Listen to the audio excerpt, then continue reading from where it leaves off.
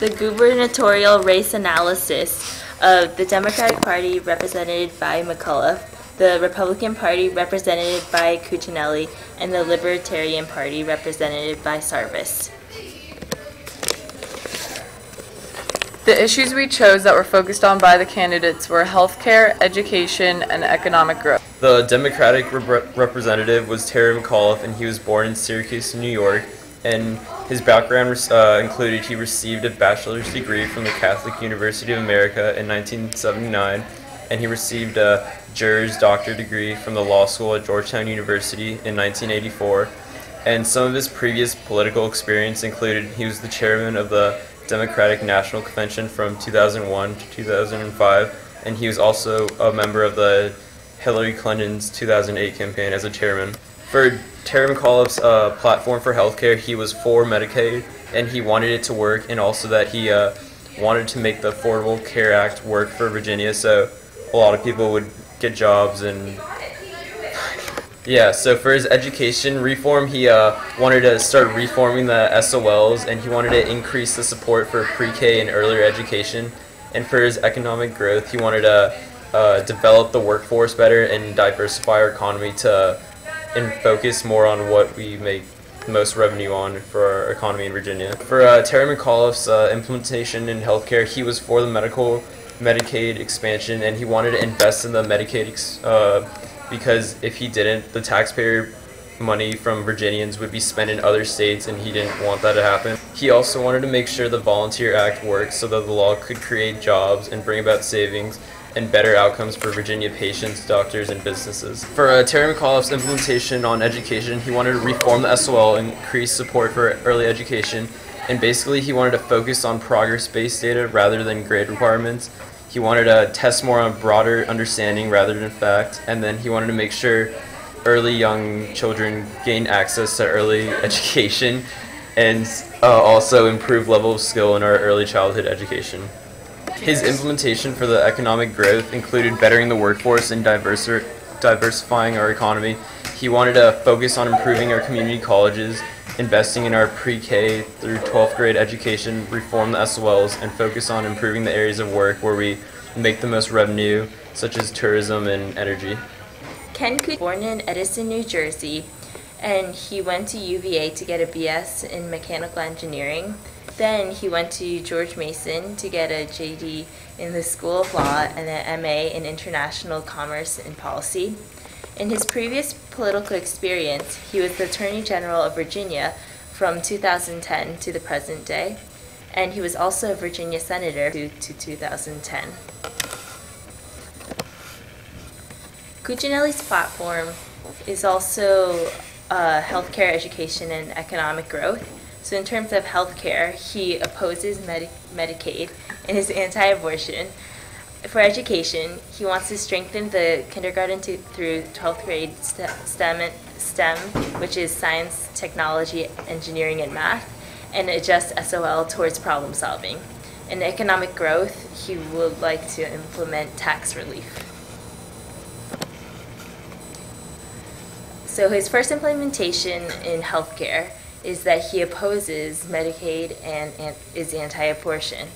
He wants to invest funds towards mental health services, increase psychiatrists and pediatrics, and reduce tax burdens and promote more jobs to make primary care more accessible. In the second implementation for education, Cuccinelli wants to broaden the K through 12 STEM and revise the SOL testing. The SOL testing he wants to have more geared towards more problem solving than memorization. And for the K through 12 STEM, he wants to introduce modern technology by using proxy technology like 3D printers and visual digital learning.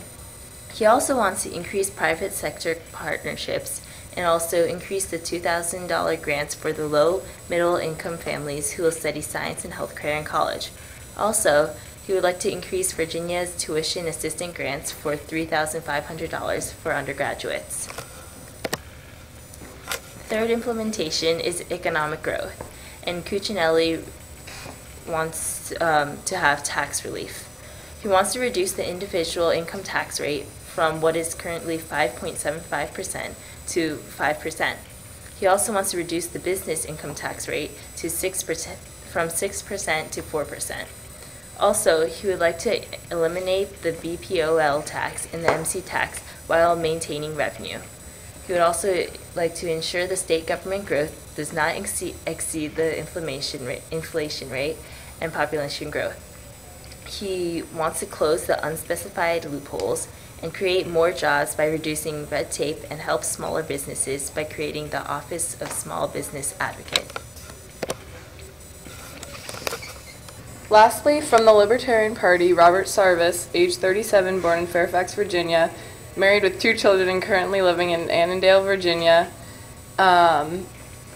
has a background of his education and degrees in mathematics from Harvard University and the University of Cambridge, a JD from NYU School of Law, and a master's in economics from George Mason University.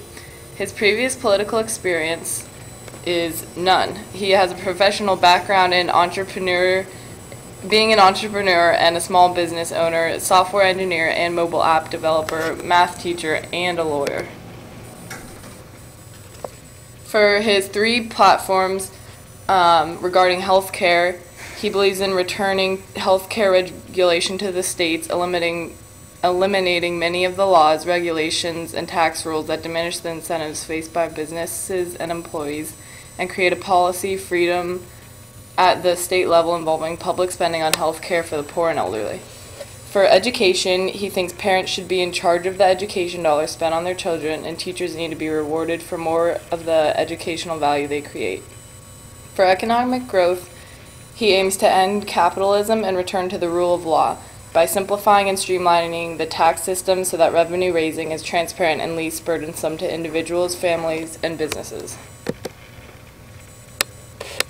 For his healthcare implementation, he wants to focus on catastrophic and not comprehensive insurance care because comprehensive insurance programs are ridiculously expensive, but the benefits and health outcomes do not justify this cost. More salient benefit is through catastrophic insurance, which is why he wants to provide that at a much lower cost. He also wants to focus public spending on mental health care because studies suggest that high returns on public spending are on mental health. He also wants to focus on cash subsidies rather than having bureaucrats decide what services should be available and at what cost.